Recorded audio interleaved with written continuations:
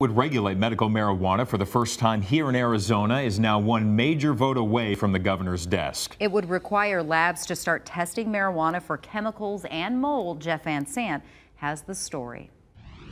Medical marijuana was legalized in Arizona in 2010. Today, it's a booming industry, 158,000 cardholders and climbing.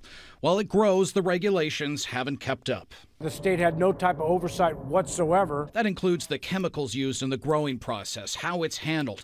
Arizona family investigators even found mold on some medical marijuana sold in Phoenix. Somebody's a cancer patient, and then they go and get their medical marijuana card because they want for cancer treatment. Are we making them sicker because of the stuff that's in there? Senator Sonny Borrelli wants it changed. It comes in the form of Senate Bill 1420. It mandates a new testing program under the watch of the Departments of Agriculture and Health. What this bill will do is actually identify all these chemical compounds. We can't tell them no, but the patient has a right to know what's being used in it during the cultivation part of it. The bill is popular on both sides of the aisle. This affects a lot of Arizonans, even Republican and Democrat. So, people are sick. We want to make sure that they're not poisoning themselves and making them sicker.